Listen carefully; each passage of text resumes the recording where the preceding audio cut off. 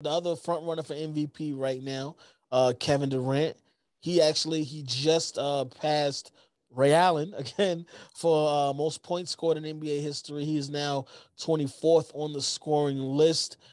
He's only I believe 300 points away from passing New York Knicks legend Patrick Ewing to move into that 23rd spot. So he's going to continue to move up the ranks this season. So when that happens, we'll be talking about Kevin Durant climbing that ladder again. We did the same thing with LeBron as he started to pass guys a couple of seasons ago.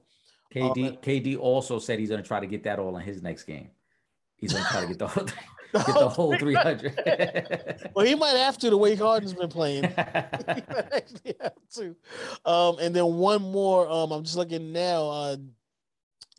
Kevin Durant's teammate right now, James Harden, they just posted it up, is only three-pointers away from passing Reggie Miller on the all-time three-pointers made list. And I believe he's fourth right now. Reggie's third.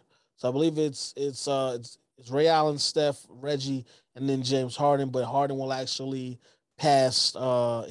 Harden may actually do that tonight because he needs four to pass him tonight. So he might actually do that in this game tonight. But yeah, man, a lot of guys are moving up those record books. Yeah, I mean, legendary names we're talking about, and it's crazy to think that James Harden, still in the middle of his career, is gonna move up to number 3 all time already, and obviously Steph moving up to potentially number 1 very soon, and still got years left. Both of those guys. Right. So it's gonna be hard to catch those guys. If you're not close, it's gonna be really hard to catch those guys. The way they're still knocking down shots. The way the game is played now, Ray Allen and Reggie Miller could just come in and spot up shooters. Just be specialists. So if we can get Ray Allen back, he can actually still fight for his record. Right. He can go back and like if you see it come across the ticker tomorrow that Ray Allen just signed a 10-day contract, you know what's up. You know he's trying to. Yeah, he just gonna keep signing 10-day contracts to hold his record. Exactly. Yo, this is Teresa Weatherspoon, better known as Teaspoon, and you're watching Real Fans, Real Talk.